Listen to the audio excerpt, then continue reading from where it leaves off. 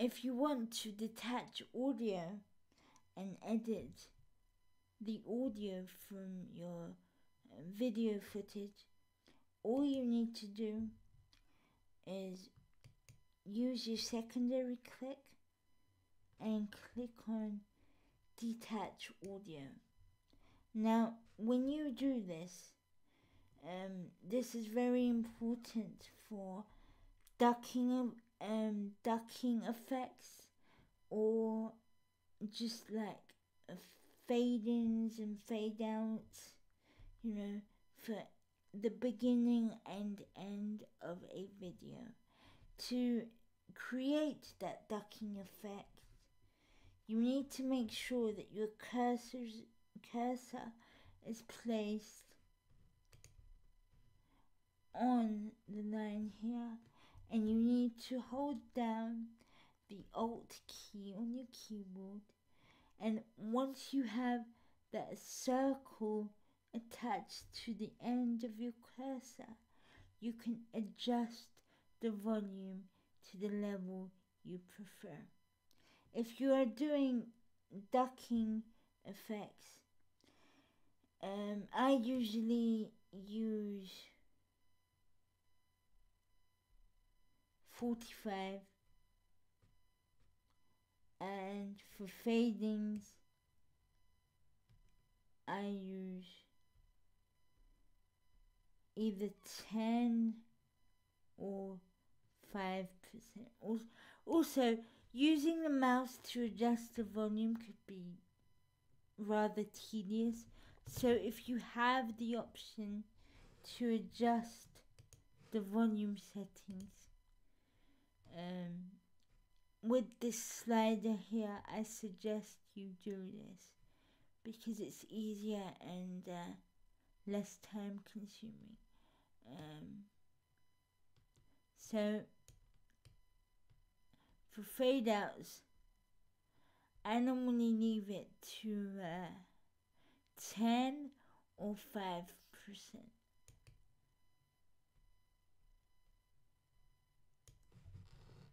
Let's see how this works. Okay. You see that? Did you hear the difference there? Let's play that again.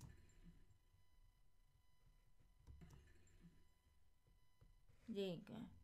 You can reduce the volume level even more, and I can even suggest going down to 5% to make that fade out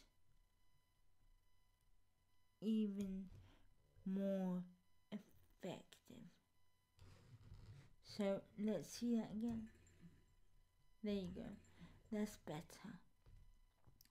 Alright, now I'm going to show you how to add text to your videos. So I'm going to choose a new clip here, and I'm going to drag this one down to the timeline in exactly the way I did before. So yeah, and I'm going to choose titles. Now you have a huge selection of tiles that you can choose from, or text styles that you can choose from to make your movie stand out. So for the sake of this video, I'm going to choose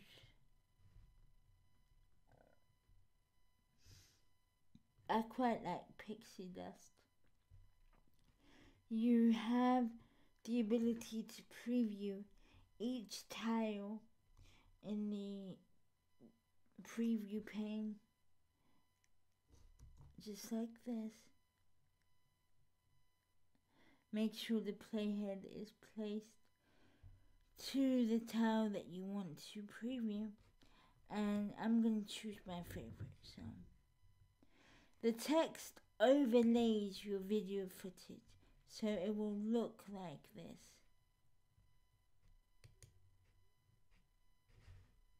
I'm gonna type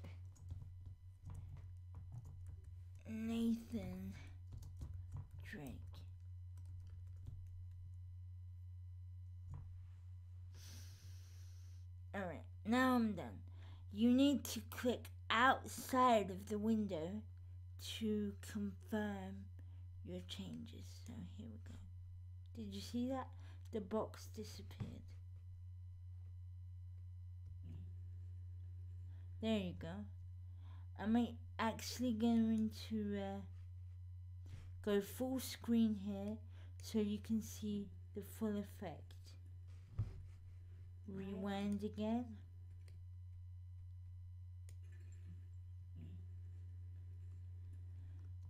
Beautiful. Yeah, you can even edit text strips. So if I found that this was too long and it needed to be shortened, all you need to do is use your secondary click and make sure that the playhead is placed to the point where you want to edit or cut the text clip, and use your secondary click and select split clip. Now it is okay for you to delete the one that you don't want. It won't affect your project in any way. So as you can see, I've shortened my text, so the duration is a lot less than before. Let's just see that clip and text again. There you go. Did you see how short that was? Yeah. The next thing you can do, or I want to show you, is transitions. Again, you have a lot of options to choose from. Now with transitions, I suggest that you leave a 5-second gap in your recording before you start doing anything. You know, the 5 seconds allows transitions to be more effective here. So I'm just going to cut a section of this clip again and drag until I see that black line. Again, you can preview these transitions. I quite like the cross dissolve, the cross blur. Now, for the sake of this video and to save time, I'm going to use cross dissolve because that's my favorite transition of them all. So yeah, hopefully you'll be able to see the effects of this transition in full screen. So let's just start from here. Why can't I run? Did you see that?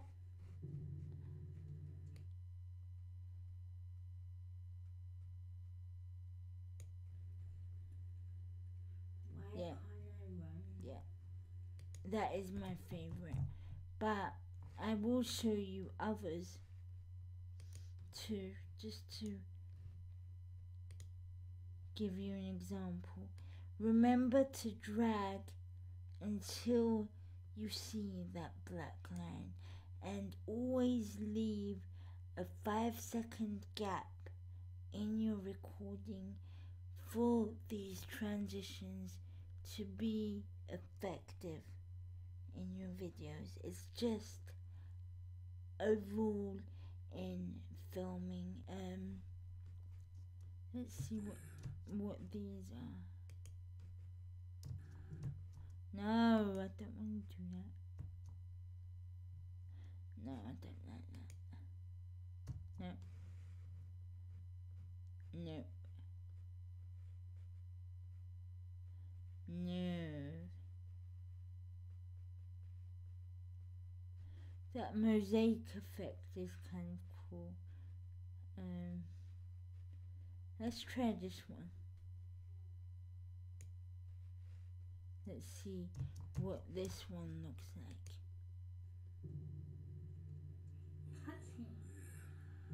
The temple must have been built around this. Around what? A statue. A gold statue? A huge gold statue. And look here. Okay. What happened to that transition? I have no idea. Trust it not to work during a tutorial.